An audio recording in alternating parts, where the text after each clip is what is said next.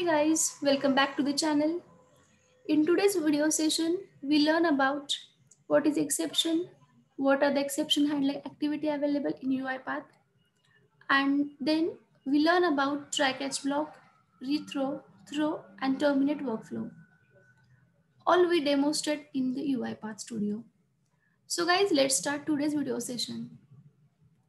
So first is what is exception. Exception is an unwanted, unexpected event that disturb the normal flow of the program. This is called as an exception. For example, you want to read the file content, but the file you are trying to read that might not be present at the given location. So that's why exception will occur. And we can handle it various activity. So what is exception handling? Performing an alternate flow or performing a set of tasks when exception arise known as exception handling. So what is basic need of exception handling? Whenever an exception occurs, most programming languages and tools will crash the execution of the current task. This might cause several problems when you're dealing with the sensitive data. So this is very important to handle the exception. Then what are the activities available in the UiPath? So exception handling mainly deals with handling error with respect to various activities in UiPath. So there are total 4 options like try catch block, rethrow, throw activity, and terminate workflow. So we'll see one by one. So first is try catch block. Try catch block, this activity is used when you want to test something and handle the exception accordingly. So whatever you want to test, you can put it under this try section, and then it can be handled using the catch section. Apart from the try catch, we also the final section that performs activities irrespective of whether an exception occur or not. So you are able to see the try catch block activity which is available in UiPath. So we'll demonstrate this try catch activity in UiPath. So this is UiPath Studio. Click on process, exception handling.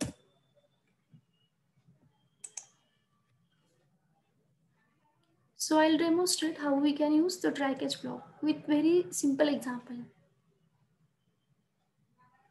So this is our UiPath Studio.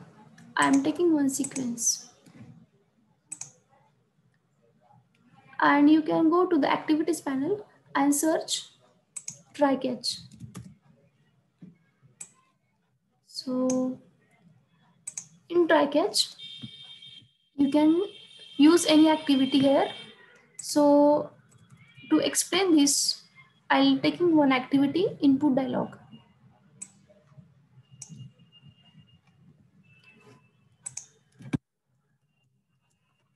So I'm asking user to enter any input.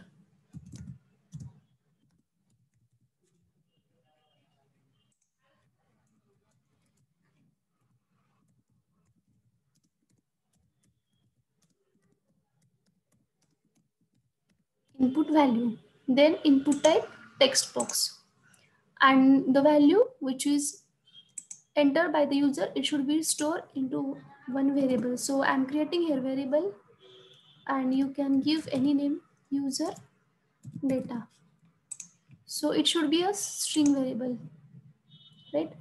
So this value automatically came into this box.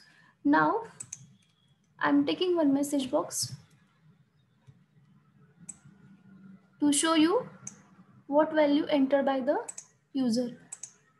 So I'm passing this user data and using trim function to trim the spaces, front and back end spaces.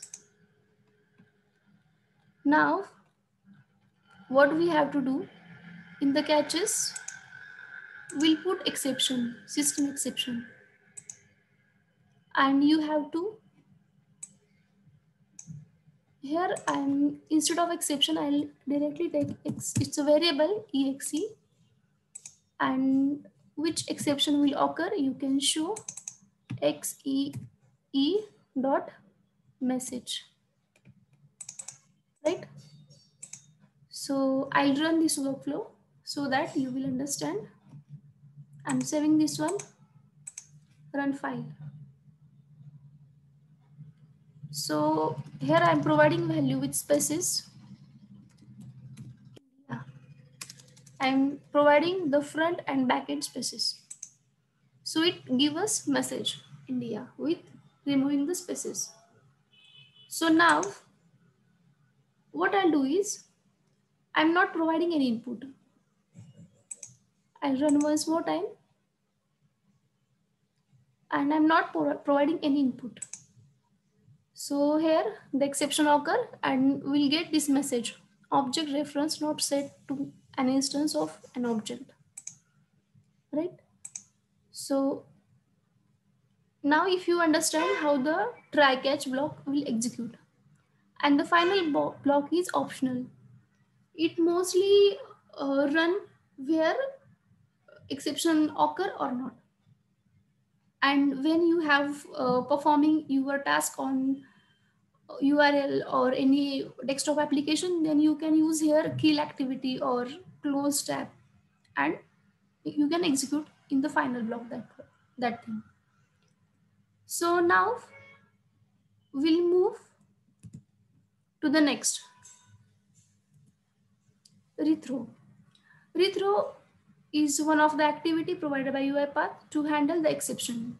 It is used when you want activities to occur before the exception is thrown. It always used in a catch block. So I'll show you in UiPath how the Rethrow activity will be used. So I'll keep as it is, and I'm using here Rethrow activity, right? So now I'll run this workflow one more time and I'll show you. So here I'm not providing an input. So the exception message is shown, object reference not set to an this one. And Rethrow activity will throw the same error again, this one, right? So in this way, this Rethrow activity will be used. Now we'll move to the next activity, throw activity. Throw, it is used when you want to throw error before the execution of the step. So by using this activity, you can give us the custom message to the user. So how that I'll show you in UiPath. So I'm removing this Rethrow, and instead of that, I'll use throw activity. So I'm taking throw, and now here you are able to see exception. So what I'll do is I'll provide the new exception, and in double quotes, you can tell the user input value is not provided. Please provide it, right? So now the custom exception is created in it. So I'll show you how it's work. I'm saving this one and run the file. So here I'm not giving any input value here. Okay. So the error message will show us. Then now you are able to see through the throw activity, input value is not provided. Please provide it. This new exception which we added earlier, that is shown here. So throw activity is basically throw the error which is custom, or we can tell the user what is exactly error, right? So the next activity is terminate workflow. So terminate workflow is used to terminate the workflow the moment the task encounter an error. So whenever errors occur, that time this workflow will directly terminate. So I'll show you how we can use that. I'm deleting this activity and you can use the terminate workflow. So here you can provide in the properties panel, you have to provide the exception and the reason. So I'm just providing here exception.